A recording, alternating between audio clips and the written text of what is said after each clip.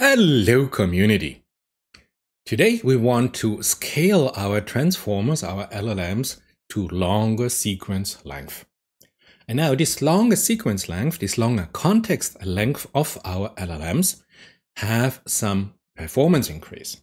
So what we want to have our LLM, for example our ChatGPT, that has now 32,000 token length, or a Claude that has a 100k token length. We want now to have our LLama 2 model at 100k token length.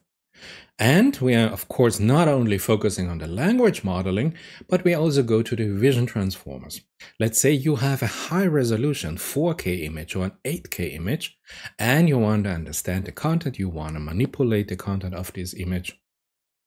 And we use here the vision language transformers. So for both here, our LLMs and our vision language transformers, we want to increase here the sequence length to unlock new application in coding, audio, and video generation. So what we want here, at the end of this video, you have access to a LLama 2 model, a 7 billion free trainable parameter model with a context length of 100,000 tokens, or a LLama 2 model, a 13B model with a context length of 64K, or a LLama 2 70 billion free trainable parameter model with a context length of 32K. If on the other side you prefer here a chatty dataset, here we have here the long context question and answer dataset, and we will use this dataset to train here a LLama 2 13 billion free trainable parameter on a 32K context length with some supervised fine-tuning mechanism, or we go to the LLama 2 70 billion free trainable parameter model. We have a chat version with a 32K token window and also SFT trained. Let's start. So, just showed you the problem. I show you now the solution. We are now at end of September 2023, and you ask, what is the latest technology? What is the best technology that we have if we have a pre-trained LLM model to go to a long context LLM model? How we do this? We do this with a specific special fine-tuning. And we will optimize the crap out of everything. We will use every trick in the book. So let's have here a look. We have the hardware, we have the GPU, our workhorse here, and we will optimize the process management inside the GPU. Plus, we will look here at the mathematical formula of the self-attention mechanism in the transformer block, and we will develop a very simple but efficient new theory how to code here the self-attention mechanism. Great, you know this. You know Flash Attention1. And today I show you Flash Attention2. Plus, you know also LoRA, the low-rank adaptation of our weight tensors. And today we will use this idea to develop a LongLoRA, or look at the research literature, how the LongLoRA is best coded, best optimized for the result of having a high performance long context LLM. Great. Now you could look at both of this in separation, and you optimize here only Flash Attention, or you optimize only LongLoRA. But of course, we want here the maximum. So we go here a combination of Flash Attention2 and LongLoRA. So therefore, if we look now at the optimization of the internal process management, of the memory management inside your GPU, your NVIDIA Tensor GPU, we have some limitations regarding here how we can modify here the mathematical self-attention mechanism, the coding of self-attention, because the process management has been optimized for the attention mechanism itself. So using both, look at the best of both worlds, there are some boundary conditions that we have to take care of. So let's jump right into it. You know that Flash Attention1, the original, allowed Transformer to handle longer sequence length without using as much memory or taking as much time. And you remember, Flash Attention showed us that the main bottleneck in everything on the GPU is the attention layer, if we want to scale to longer sequence length. Since here, everything is here with a quadratic complexity. So this means that the runtime and the memory on our GPU increase quadratically, which is horror, in regard to the sequence length. So we want to get rid of an n-square complexity, compute complexity on the GPU process management. Therefore, we have now Flash Attention2, a further computation optimization specifically to enhance the GPU processing performance inside the GPU. And there were some geniuses who love to design their own GPU, to build their own GPU, who know everything about the inner working of GPUs. And they said, okay, let's focus here on our non-mathematical multiplication flops, the floating point operations per second, that are carried out on the GPU, make them faster, more memory efficient, without altering the core principle of self-attention, because, we want to use them together. And if you do this, if you reduce here the number of non-mathematical multiplication in calculating here the self-attention, we are so much faster because those non-mathmal flops are 16 times slower to compute, because the whole GPU has been optimized for mathematical multiplication, for tensor algebra. Everything that is not in a tensor, the GPU is so slow, 16 times slower.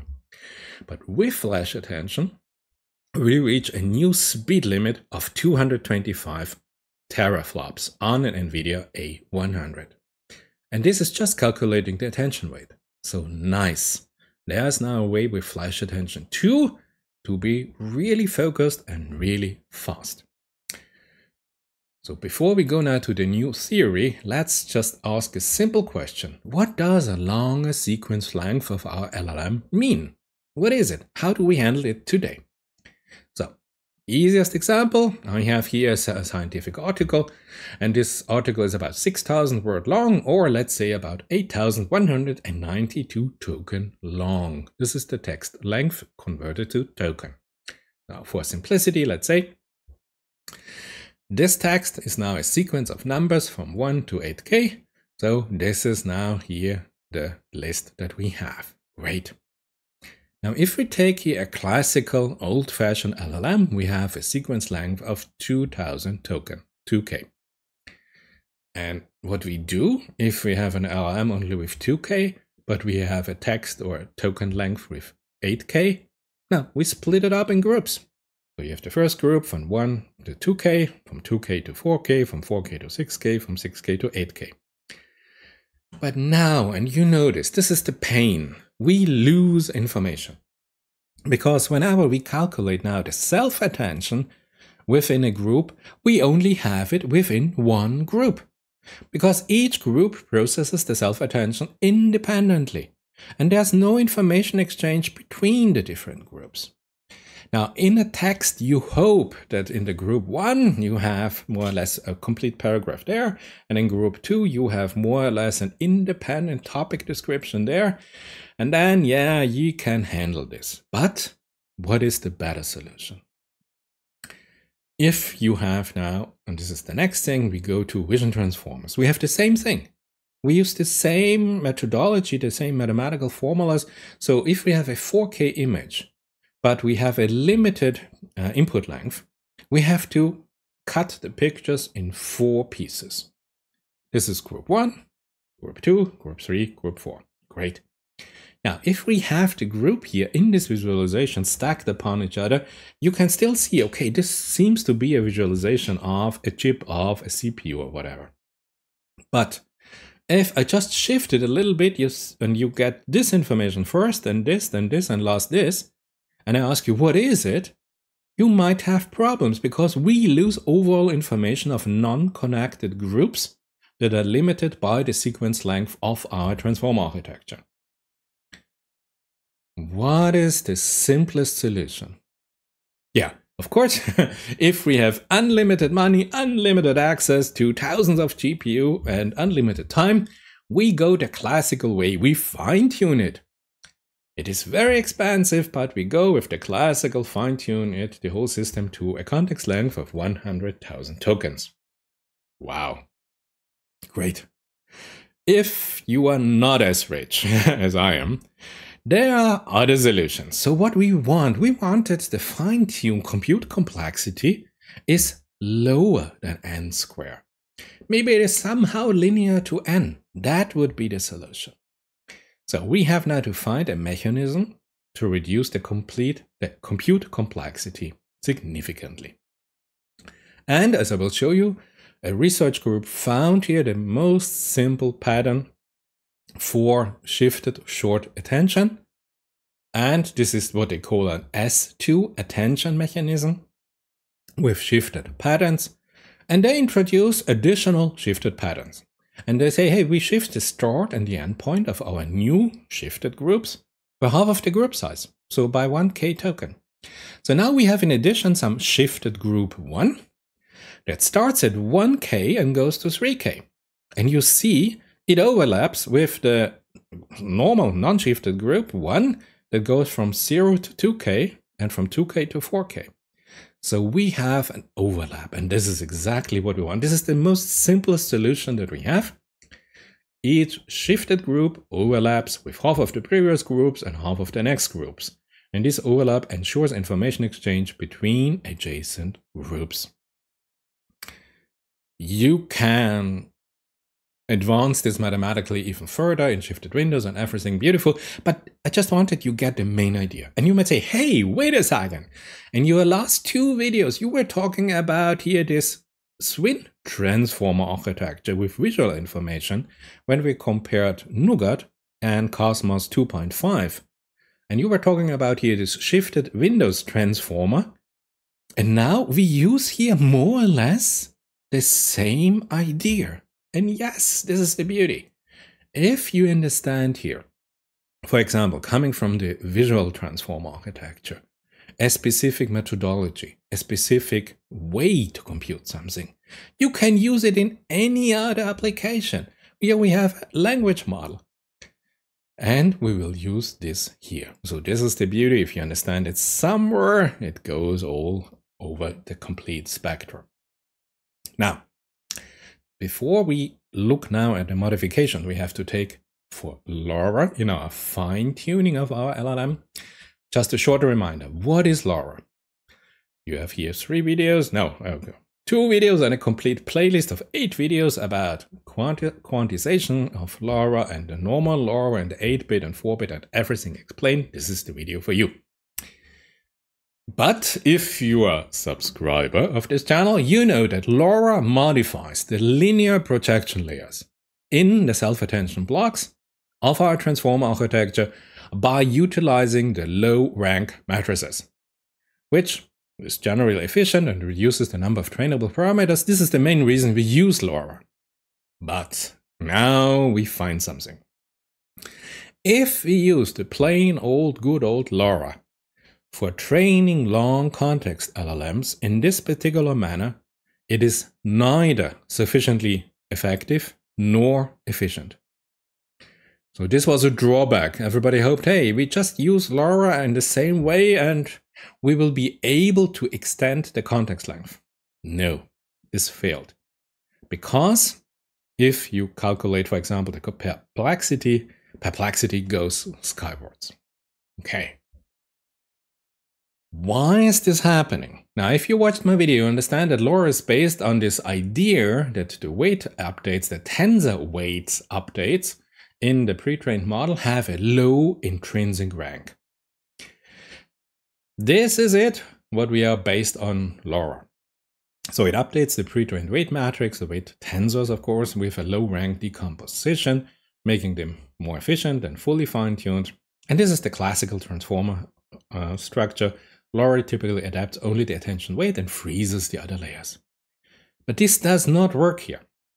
So let's find the natural evolution of LoRA, LongLoRA. And this here is the scientific preprint. So just to make it very simple, what we have to do, there are 2 additional parameters. First, if we take LoRa with the LoRa weights, the injected weights here and the frozen layers, we have to make 2 additional layer structures learnable. So we have the embedded layers and we have the normalization layers. If we make the embedding and the normalization layers trainable during the LoRa process, this is essential for the long context learning.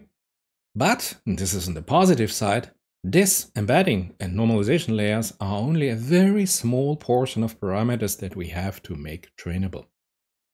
So, the classical LoRa and our now newly trainable embedding and normalization layers in the transformer architecture we call LoRa plus. So whenever you see in the scientific literature LoRa plus, you know, good old LoRa plus 2 additional layer types made trainable. And as I showed you, if we have now a long context length, we use here the S2 attention mechanism that coincidentally you already know about from the beginning of my video.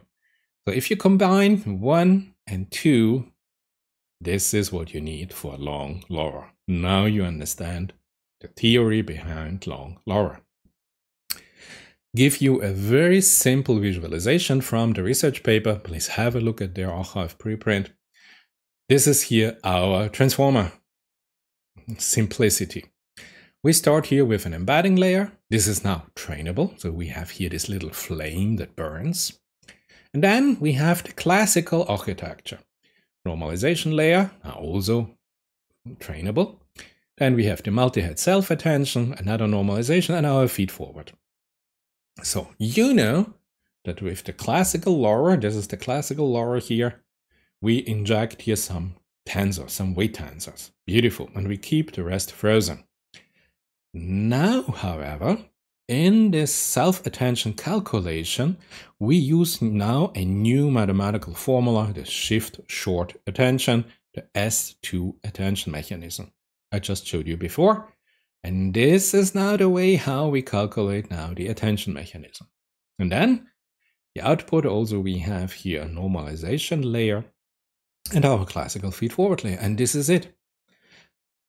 Now, if you do the fine-tuning of this pre-trained LLM in this transformer architecture, you see we have now quite some additional elements to the classical LoRa adapters here that we have to compute. But now we understand completely what is LongLoRa, what it touches, why it touches here certain tensor structures, and how it tries to modify them. So let's look at the performance figures. The research group showed us here clearly, and I take here 3 elements: the perplexity performance of the model, the GPU memory requirements, and how long it takes for the training. And we look here in blue at the full fine-tuning process. In orange, we look at the good old classical LoRa, and in yellow, we look at the LongLoRa application now. So, on the x-axis, you have the context length, 8K, 16K, 32K, and 65K context length. Now, if we calculate here for the models the perplexity, if you go from 8K to 16K to 32K, you see orange, the classical LoRa, as I told you, goes skyward. So perplexity, this does not work. But look at our LongLoRa adaptation. It goes almost parallel to the full fine-tuning performance.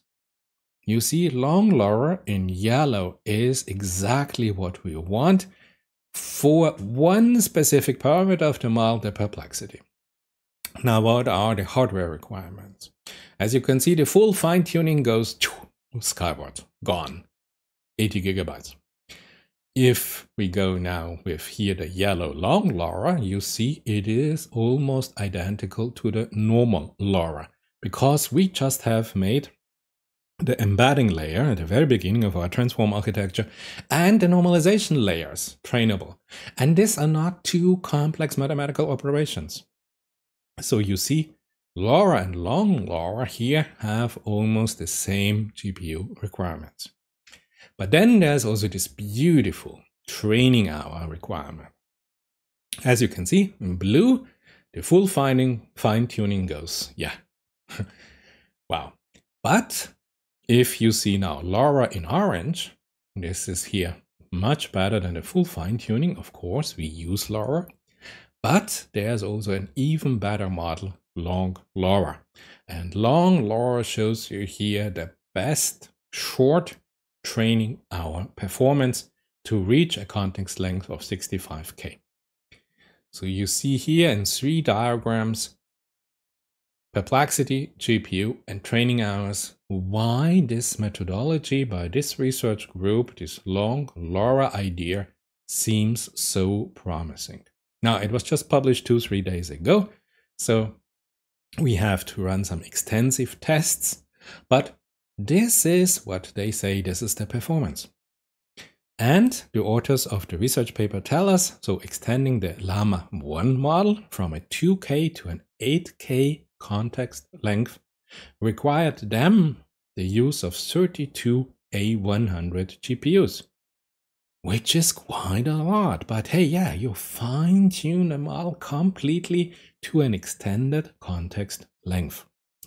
Now, with LongLoRA, it is more effective, more efficient. You can now fine-tune here the LLama 2 pre-trained model and the 7 billion free trainable parameter model of LLama 2, and extend LLama 2 to a context length of 100,000 tokens on a single GPU node with 8 A100 GPUs. So, wow, this is a really reduction in compute complexity. So here we are, this summary. What are the key components of LongLoRA? We have a shift short attention and S2 attention. I explained to you and I told you, hey, this is really similar to what I showed you with the shifted window transformer and the visual transform architecture. We have here, since we want to optimize also here the GPU process management with Flash Attention2 here, a not so modified attention mechanism that we can use here the S2 attention in parallel with the Flash Attention2 on the GPU. So we have a win-win situation. And you remember, we only have to make 2 not too big layer structures trainable, the embedding layer and the normalization layers. This is it. These are the key components of LongLoRA, and now you completely understand here each and every component, how to modify your LLM to achieve a much longer context length. Yeah, there's a repo, of course, about LongLoRA. Why not? Let's have a look at GitHub. Let us have a look here at here Deep Vision Lab. We have here 2 people from Hong Kong, China, and we have here a PhD student from the Chinese University in Hong Kong. Great, and as you can see, here we have the repo of LongLoRA. Beautiful, here we go, updated 2 hours ago, so let's just jump right into it, and here we are. So where are we? Here, LongLoRA, efficient fine-tuning of long context LLMs, great. Now let's see what models are available. At first, as you can see here, our models with supervised fine-tuning. We have here the LoRa Plus model. You remember, this is not the LongLoRA, but this is the LoRa Plus.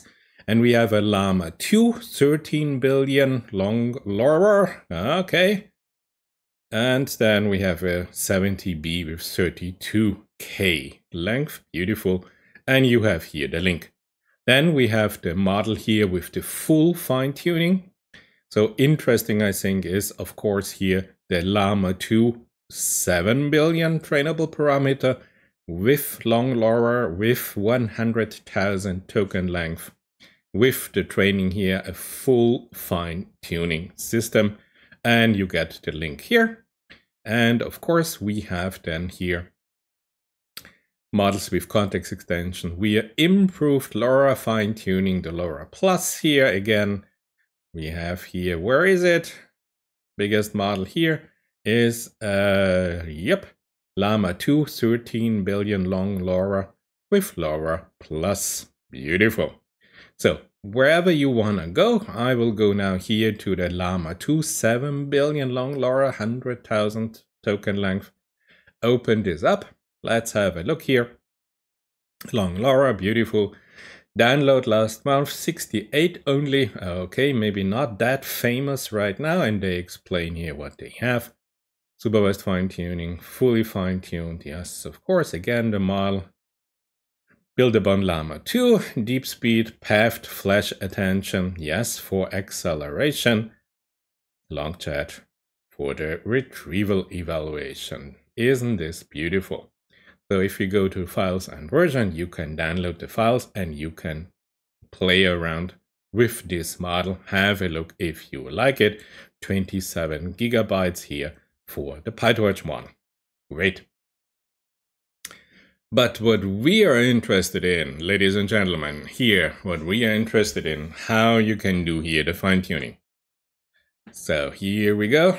As you can see, LongLoRa fine-tune Python file. You have an evaluation file, a demo file, a license file here. Beautiful. Everything you need. So let's have a really look over the code. Written here, as I told you, by the authors. Same code used on somewhere else. Okay. We have here Apache license version 2. Beautiful. And then we have all our dependencies. We have PyTorch, we have our Hugging Face transformer, we have here the trainer, beautiful. Important is here the data collator for the language modeling. We import everything. We have here our path module. We have here our LoRa configuration, like in the normal LoRa. Then we have, okay, some specific tokens that we define, class. Then we have here the class of the training arguments. You can have a look at this. Then you have a smart token and embedding resize. Beautiful, we know this. Tokenizer, and here we go now with the official training mechanism. Now, it is almost the same as you know it. We go to Hugging Face transformer. We have our Hugging Face argument parser. Yes. The rope scaling factor is something I will have a very short introduction video for 5 seconds starting now. Short interrupt. What is rotary positional embedding? Well, you know, if we have here those long sequences in our transformer-based models, and we do not want to go to excessive memory, then in the traditional transformer, you have here the positional embeddings that provide us the information about the position of the tokens in a sequence of words, in a sequence of tokens, in a sequence of visual information. However, these embeddings have a fixed maximum length, which limits the length of the sequences. Now, with this rotary positional embedding here, we encode here the position with a rotation matrix. We use here a mathematical optimization. And this rope scaling factor here is exactly part here of these mechanisms. So when you have sequences that are longer than the original model maximum positional embeddings, you can apply now a rotation matrix that will handle those longer sequences. Remember, in a circle, you always go around and you come back and you go around. And this is here something we will use. So mathematically speaking, this rotation positional embedding represents each position as a high-dimensional vector in our high-dimensional vector space that we built and rotates these specific vectors with a specific fixed angle determined by the token's position. Now, this sounds a little bit abstract, but if you have a look here at the original preprint from August 2022, you find it in the scientific literature under Roformer. You see here exactly this rotational position embedding here encodes the absolute position with a rotation matrix. So we use here a further optimized mathematical representation of our position information of the tokens in our token sequence. And then we already go with load the model and the tokenizer. It is exactly what you know. You have the model and you have your tokenizer, as always. So you go Hugging Face Transformer Auto Model for Causal Language Model from a pre-trained on Hugging Face available model. So you have your model name, your configuration, rate, and the same you have for your specific tokenizer. Then, as I told you, you have some special tokens. Yes, beautiful. Okay, you have a barrier from indicating that you're going maybe with multi-GPU. And then you have your data collator for your specific language modeling. You have your tokenizer defined. You have your LoRA configuration defined with the hyperparameters for your specific LoRA configuration. And you know that you just say, hey, get path model with the model and this configuration that you define here, as I showed you in my video about when we coded here LoRA and quantization, LoRA 4-bit quantization. And this is it. And then we have our trainer. And the trainer, you know, this is exactly the same as in the other videos. You have your model defined, you have your tokenizer defined, you have your training arguments defined. Then you have your training data set, you have your evaluation data set, and you have your data collator. This is it. And then comes the command that says everything in motion, trainer.train. Amazing. You save the state, you save the model, and this was it. So you see, this is from the structure of the code, almost identical how we fine-tune our other Hugging Face transformer-based models. What is specific maybe, yes, they go here with a specific data set, red pajama. They go with here the 1 tera sample. You can go there, you can have a look here at the specific data set.